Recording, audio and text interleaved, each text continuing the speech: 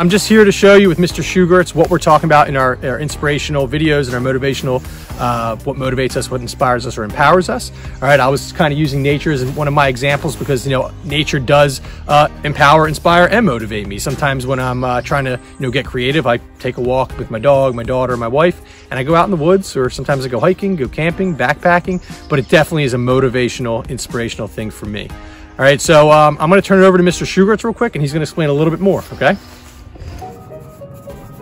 Oh, thanks, Mr. Zambon. Hey guys, so the thing that's always kept me motivated and inspired when I'm working on my artwork is music. It always sets the mood and sets the tone for whatever it is I'm working on. So, what gets you guys motivated and inspired and keeps your drive going? Back to you, Mr. Zambon. Stay creative, because the sky's the limit.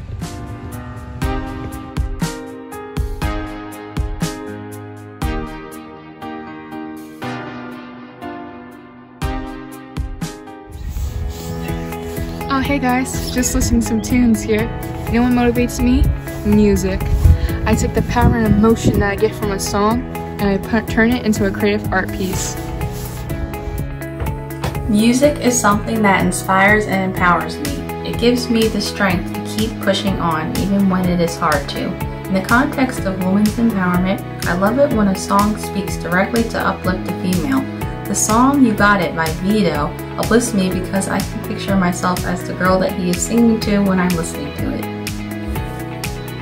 So what inspires me is seeing other people reach their goals and working hard to get there, and like knowing how much effort they put in just to be in that moment doing what they love.